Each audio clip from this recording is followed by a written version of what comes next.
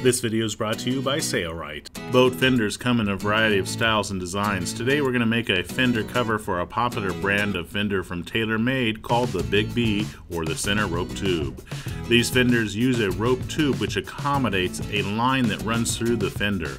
The ends of these types of fenders are almost flat, and since a rope runs through them, we can simply insert a grommet at the top of the fender cover and use a drawstring at the bottom to draw the cover up tight. For the ultimate in hull protection, no marring or color transfer to your boat, make a fender cover using BoatBlanket material from Sailrite. Angela from the Sailrite Loft is going to show us how it's made. To start our fender cover project, we first need to get a few measurements from the actual fender we will be covering. Get a circumference measurement around the fender. Using that figure, we will calculate the diameter of the top circle pattern by dividing that figure by pi, which is 3.14. To this diameter figure, we will need to add the seam allowance of 3/4 of an inch, and also an extra ½ inch, which will allow the cover to fit better over the fender. Next, use the circumference measurement to calculate for the main fabric's body's length. Add to that circumference measurement the seam allowance of 3/4 of an inch and the extra ½ inch, which will give us a good fit, yet allow the cover to easily be slid onto the fender. Then, to calculate the height of the main body, take a measurement from the top edge of the fender to the hole on the underside of the fender. The height measurement will typically include enough fabric for the top seam and the sleeve at the bottom of the fender cover. We're going to use BoatBlanket fabric, and we will pattern on the underside of the fabric. The top side is soft and plush while the underside is not. We will pattern for each fender a top circle and a main body from the figures we just took. Here we are measuring with a yardstick and a Sharpie marker on the underside of the fabric. Then we can cut it out with scissors. To cut the top circle, we will use the figure we calculated and divide it by 2 to find the center, and then we will mark that distance from the center on both sides of the yardstick at several locations so we can trace a circle the correct size.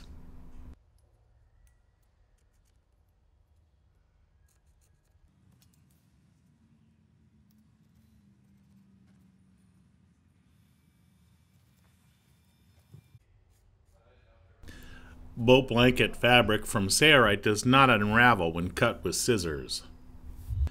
Now we have the main body and the top circle cut out. BoatBlanket fabric is an extremely durable, protective spectropile fabric.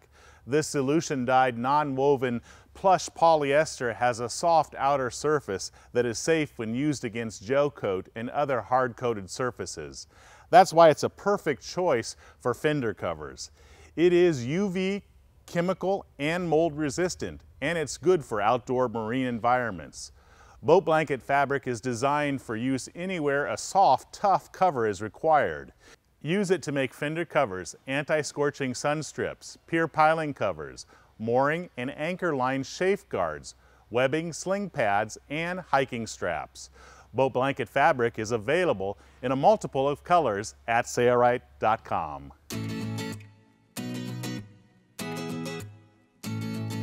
We will cut a hole in the center of the round top cover.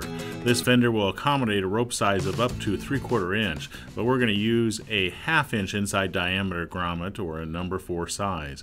We have cut a hole using a number 4 hole cutter, and will now set the number 4 spur grommet with a die set. If you do not own a die set to set a large grommet like this, coming up we'll be showing you how you can simply sew around the hole using the Sailrite UltraFeed LSZ1 sewing machine. We've set the machine up with a very short stitch length and a maximum zigzag width. Now we will simply sew around the perimeter of the hole, which will reinforce the fabric and give us a nice looking opening. This is not as strong as an actual grommet, but for a fender cover like this, typically the hole will not experience much force or abuse. If you like, you can take another pass around the circle, covering it with 2 rows of a zigzag. We are using a number 20 size needle with our V92 polyester thread to sew this fender cover. We are now going to use the Sailrite Ultrafeed LS1 sewing machine to sew the rest of the fender cover. Even a home sewing machine may be able to sew this boat blanket fabric, but the Sailrite Ultrafeed sewing machine, whether it be the LS1 or the LSZ, really does a phenomenal job of sewing boat blanket material because of the walking foot. We have positioned the circle on the correct end of the rectangle and have lined up the edge of the circle with the edge of the main body's fabric. We will start sewing about 6 inches away from the corner and do some reversing to lock the stitch in place. Then we will simply sew around the perimeter, lining up the edges as we sew. When we get to the opposite end, we will stop sewing about 3 inches away from the corner and do some more reversing to lock the stitch in place. Now, before we finish the opening of the circle, we want to sew close the main body's edge down the height of the cover.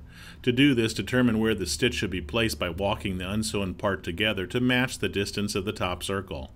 When the two sides meet around the circle, that's where we want the stitch to be placed. If your patterns were cut correctly, it should place the stitch about 3/8 inch from the edge of the fabric. Sew down this length all the way to the opposite edge.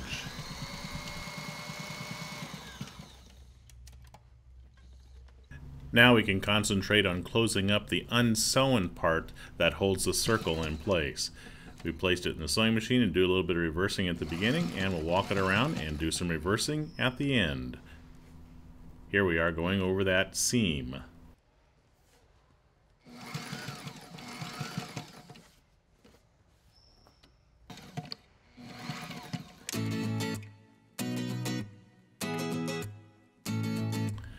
Turn the cover right side out and fit it over the fender to check its fit.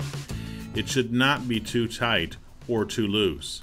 We will next be sewing a hem along the bottom, so if it's tight now, it will likely be too tight to fit after the sleeve is finished. We want it to fit just like this.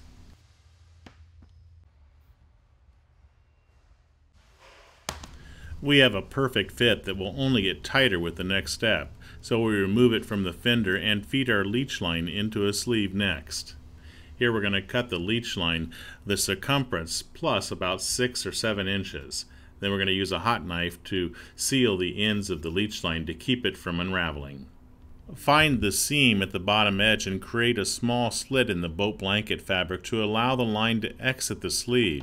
No reason to use a grommet here, as a grommet may cause damage to the boat, and also the line should not cause damage to the cover since this is just an exiting hole under no great shear force.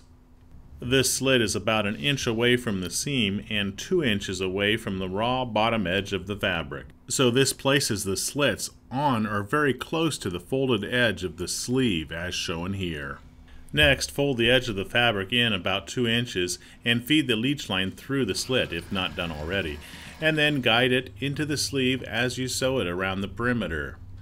All we're doing here is creating a 2-inch hem or a sleeve as we guide the leech line inside of it. Be careful not to sew through the leech line as we need it to tension the opening closed in a later step.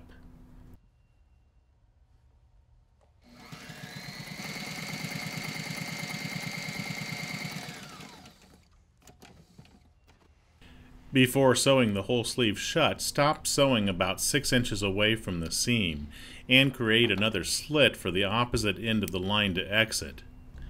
Then feed the line through and finish off your sewing of the sleeve.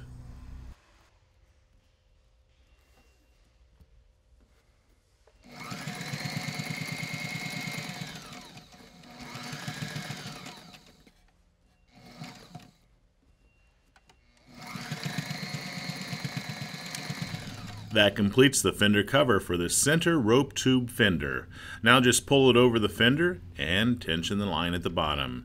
You now have the ultimate in hull protection, no marring or color transfer to your boat using boat blanket material from Sailrite.